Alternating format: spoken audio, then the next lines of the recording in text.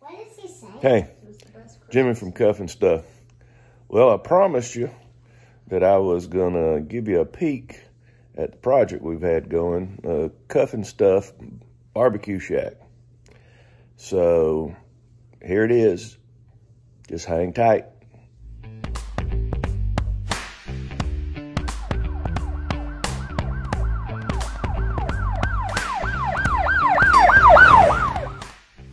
Okay, well, this is what we started with.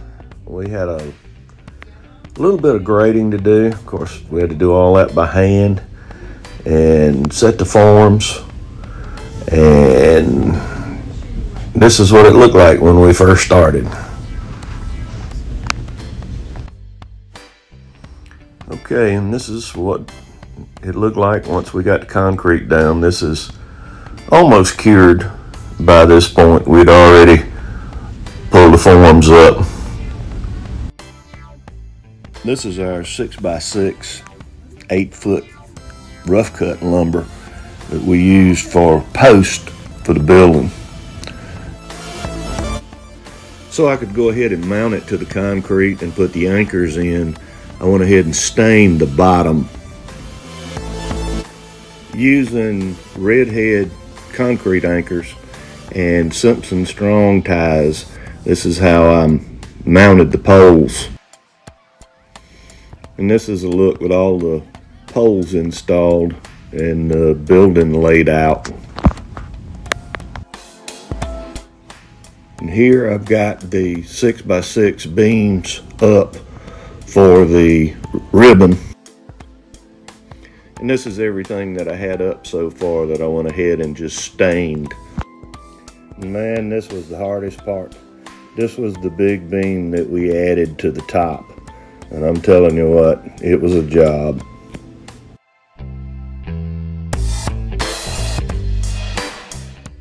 And this is staining cross braces. I stained before I put them up. It's just easier to do it on the ground. And this is a look with some of them up. Okay, we put the rafters up and fit them in place and then brought them down, and I had some good help staining the rafters. We stained them on the ground. And this is a look of the rafters going back up as we stained them, and here they are, all the rafters stained. Then all the rafters in place, we got the fascia added on, and this is what it looked like with all of it stained. And 4x8 sheets of sanded plywood that we stained before we put up.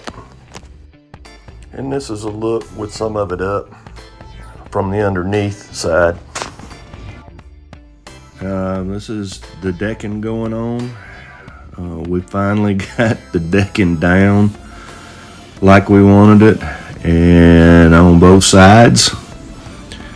And this is a look from underneath on the stained side. Then it was time for the shingles to go on, so we put the drip edge around the paper and started going with the shingles. And you see, I had plenty of help there too. The shingles went up, it went pretty quick. This is one side, and then we started on the other side the next day because we had rain coming.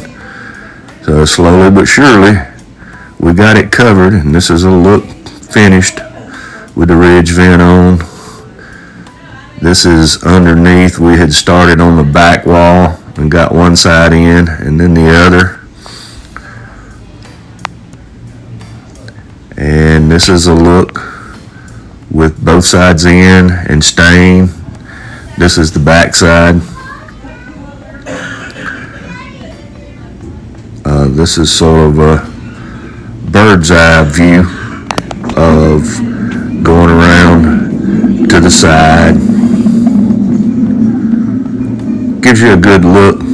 Light's not that wonderful, but it was This is back in the shade.